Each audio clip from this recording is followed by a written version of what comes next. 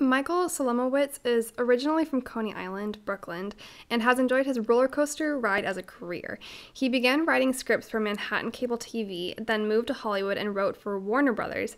For several years, he was a freelance journalist, writing dozens of sports articles for national and trade publications and contributing to 2 nonfiction sports books. He also worked as a copywriter for a while. With a special place in his heart for theater, Michael has written and directed plays on stages from LA to Long Island to Boston. An evening of his one-act comedies will be produced next year at the Curtain Call Theater outside of Boston. His debut novel, Behind the Fourth Wall, was published this January by Black Rose Writing. As a brief synopsis, after losing his family, New York playwright Noah Miller goes to Cape Cod to escape his grief. There, he discovers the mystery behind his wife's death and the part he played in it.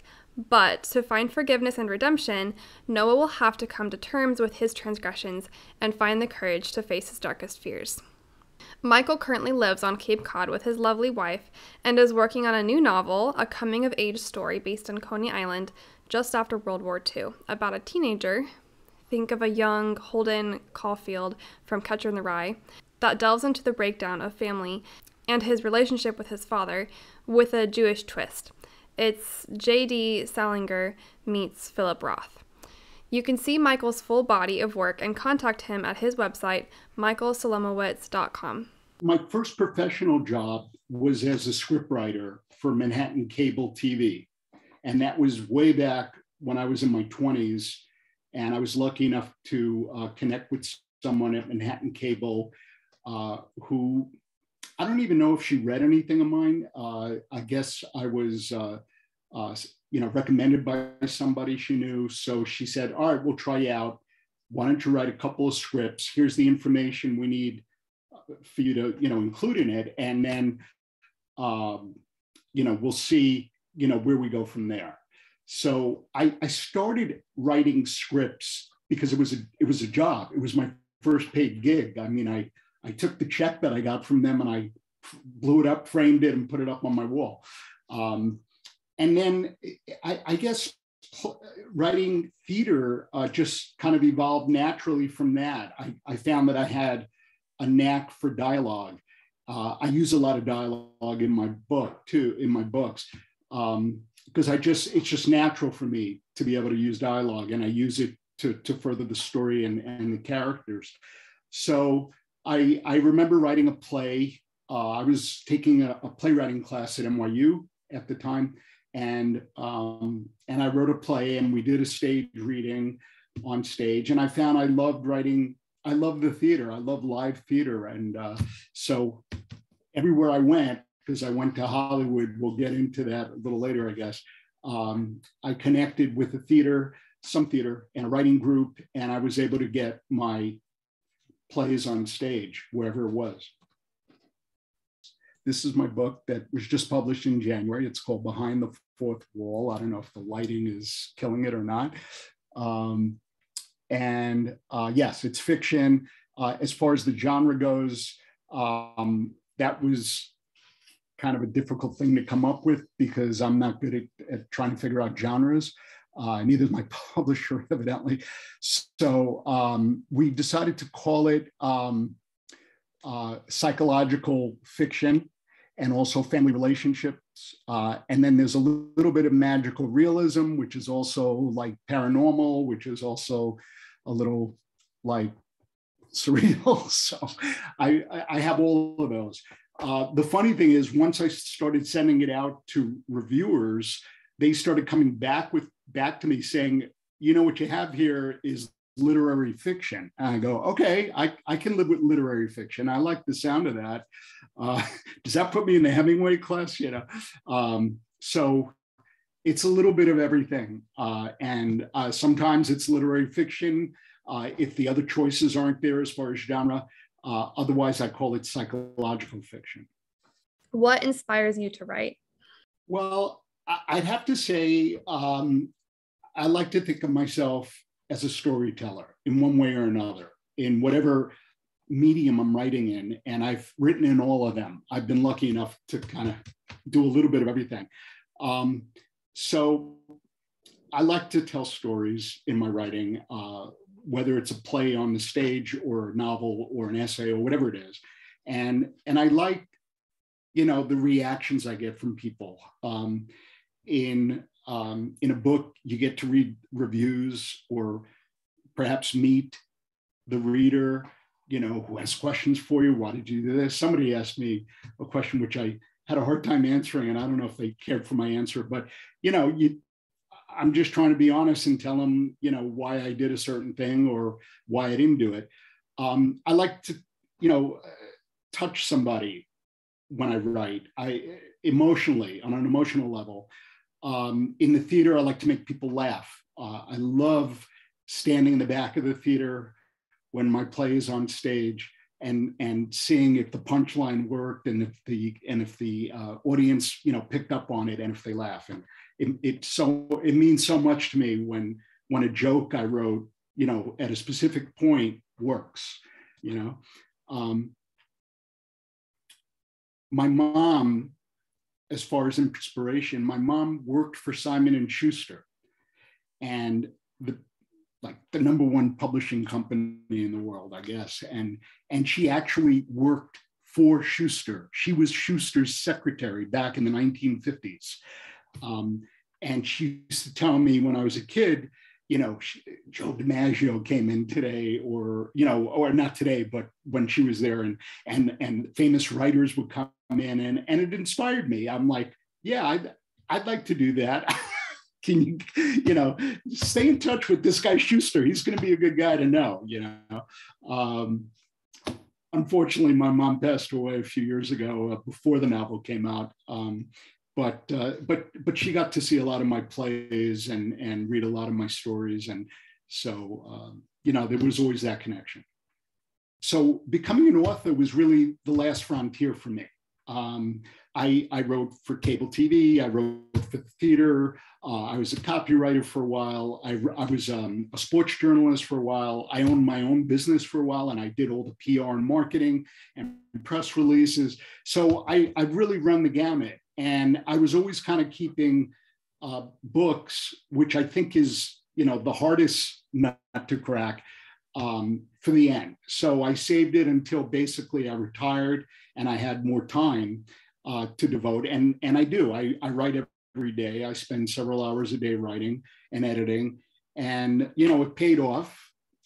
This, was purchased and it's out there now. It's out in the world. So that's pretty much, what happened as far as why become an author and when. I saved it. And later on, when we talk about advice for writers, I'm going to suggest they do something similar, and that is write smaller, go for smaller things first, get your feet wet, and then you can move on to writing a book, because a book is just a whole different animal. The favorite part of the journey for me is getting lost in my work. I like to create three-dimensional characters, whether it's for a book or a play or whatever it is, with layers. And what I do is the better you write the characters, the more fun you can have letting them kind of write the book for you or write the play for you.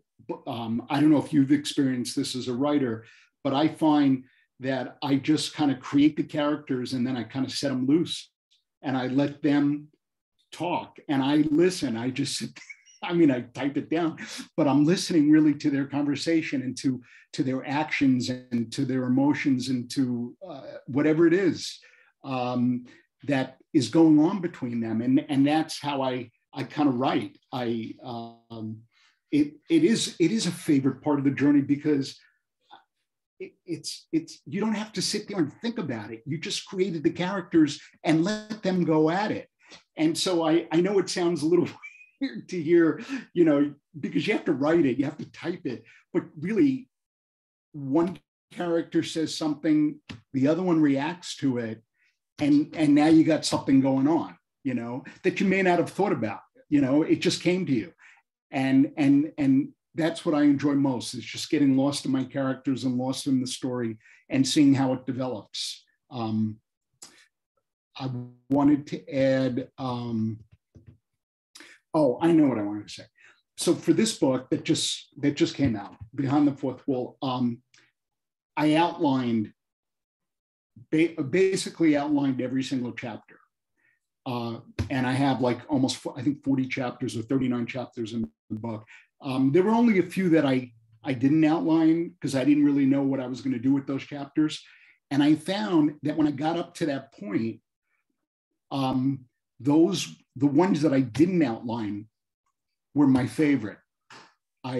Because I was able to let go. And so for this book that I'm writing now, which we'll talk about, I didn't outline it.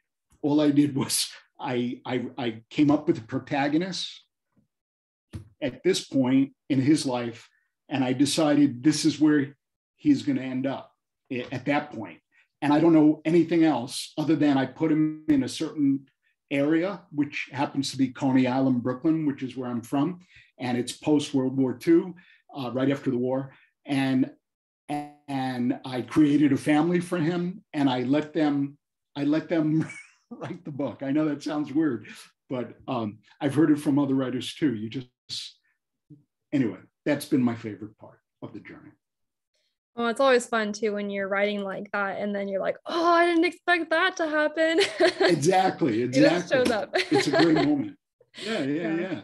It's fun, and it adds so much to the work because if you outline it, it's like you got to kind of stick to it. I mean, you don't have to stick to it, but basically it's right there in front of you.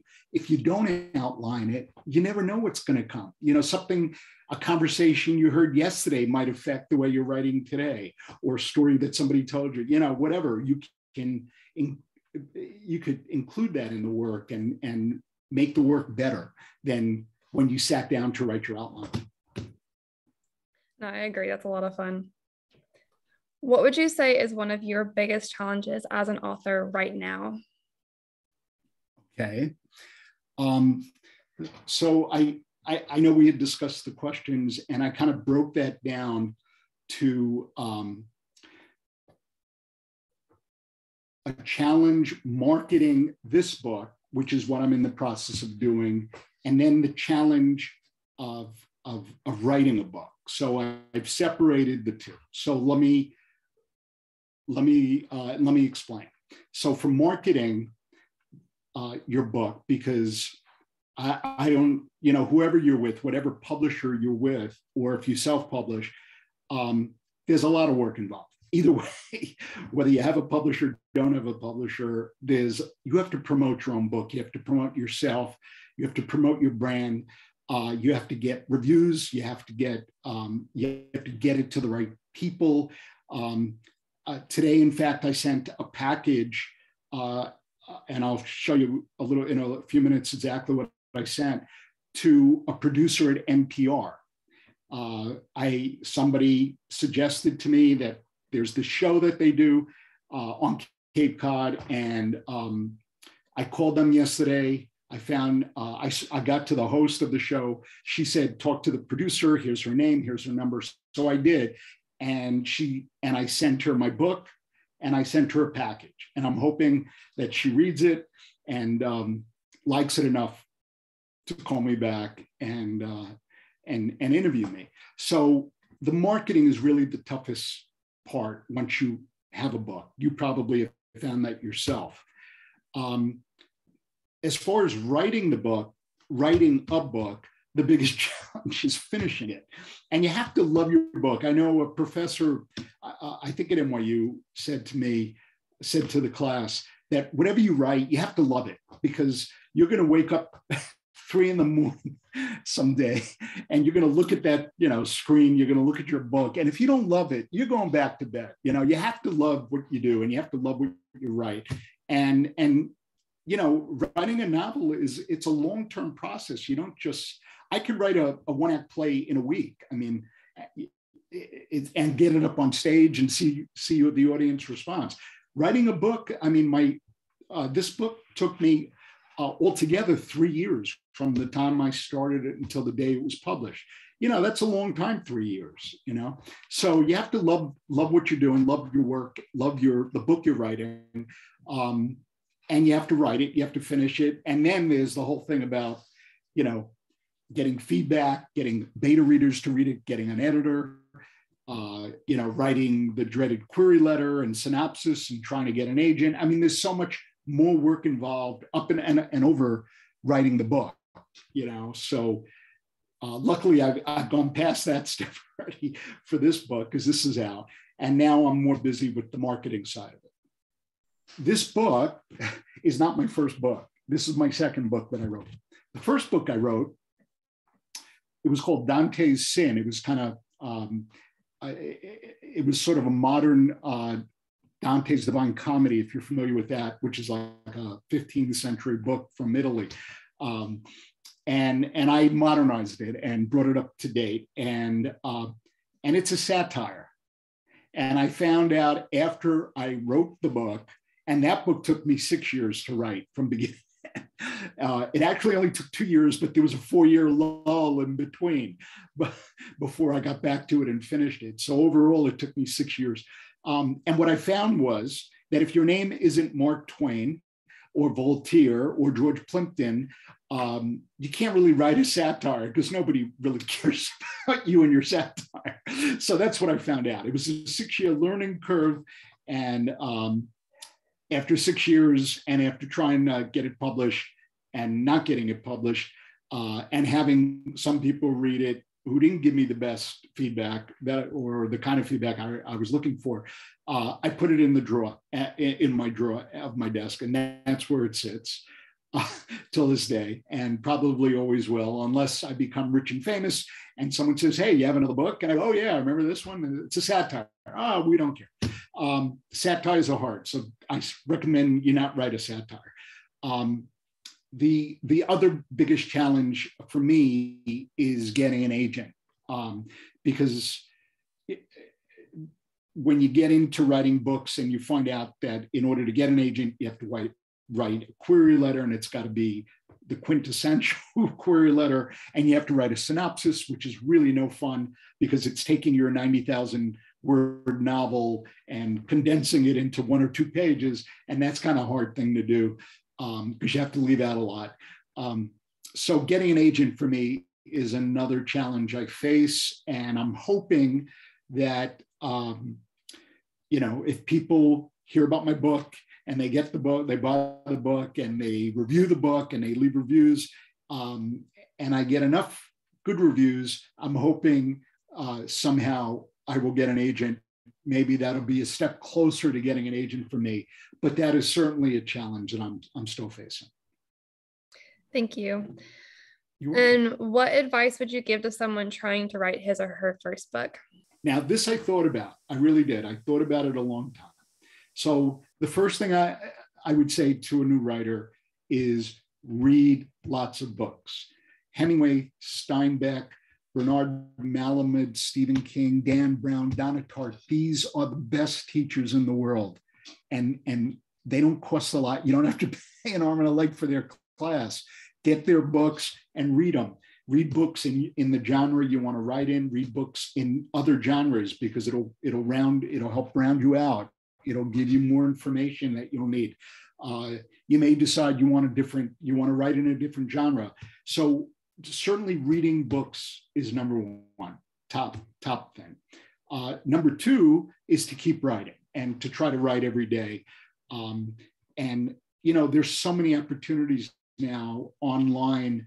I write for medium.com. I write essays when the thoughts occur to me, and I put them and I publish them online. Anybody can do it. It's free. You don't need an agent for it. You don't need a publisher for it. I'm sure there's plenty others. So write small, write an essay, write a short story, write a play, whatever it is. But write. I would suggest to a new writer to hold off on writing a book because a book is as I said, is a long-term project. Once you get your feet wet, writing, online. Maybe you get a gig. Maybe somebody pays you for your first article, and you put that check and you hang up that check on your wall. Then you start getting more confident, and you start making connections. I just think it's better to start small and work your way up to an album, unless if you're totally confident that you can do that and that you believe in yourself, then you could go for it. It's going to take you a few years. It's hard to get a book published, even if it's great. So that's why I would suggest to new writers to start smaller. Start with shorter stories, start with a one-act play, a poem, whatever it is, whatever you enjoy writing. Do that for a while, try to get, a paid gig out of it, start doing it regularly. Maybe it becomes your full-time job, whatever. And then once you've had that experience and that confidence, then if you want to attack writing a book, I would say hold off for that. That's my advice. I'd agree that it's almost a matter of training your brain to believe that you can complete something. Right. And then you just get bigger and bigger and it becomes a lot easier. Like you said, your confidence grows. Absolutely. So do you have a story or any other experiences that you'd like to share? So my mother, who worked for Simon & Schuster, and kind of inspired me because of the stories she used to tell me. So when I was in college, she asked me what I wanted to do with my life. And I said, I want to be a writer. And she thought about it, and she hemmed and hawed a little. And she said, why don't you think about becoming a teacher? And you can always do writing on the side. And she has no idea how much that hurt. It really did hurt. I wanted her to say, go for it. If that's what you want to do with your life, I'm behind you. And that's what I've done for I have 3 sons. For each of them, whatever they wanted to do, my wife and I always, showed, our enthusiasm for it. And we told them to absolutely go for it. Go for it. If you don't make it, fine. You can always change your mind. But so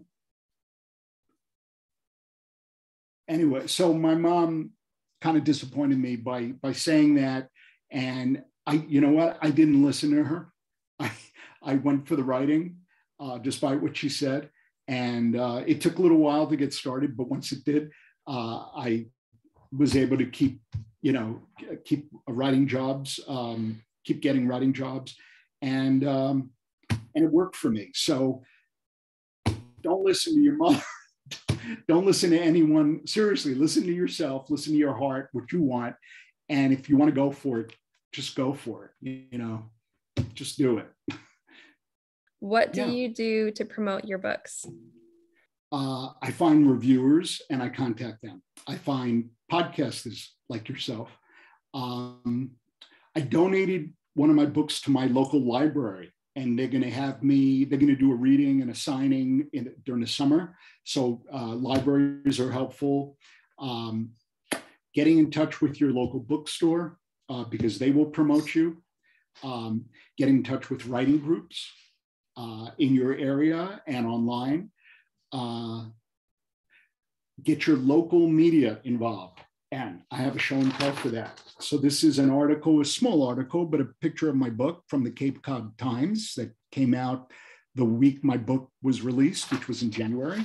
Here is the Cape News with a picture of me with my books and a full article on the front page of their arts and, did I screw that up? I think I did, sorry.